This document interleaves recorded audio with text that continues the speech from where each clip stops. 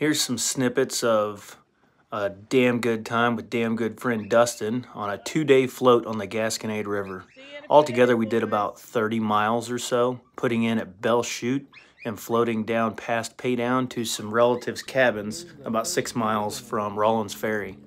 We did a lot of fishing, caught a lot of pumpkin seed sunfish. Dustin caught a nice catfish, and I hooked into one heck of a carp with a rooster tail. Frickin' nuts. And we found a great place to stop and camp.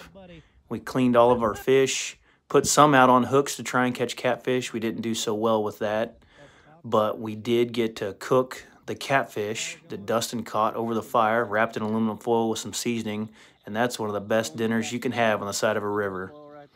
Woke up the next day to a beautiful sunrise and finished our float down to my godparents' cabin and stayed there overnight. It was a great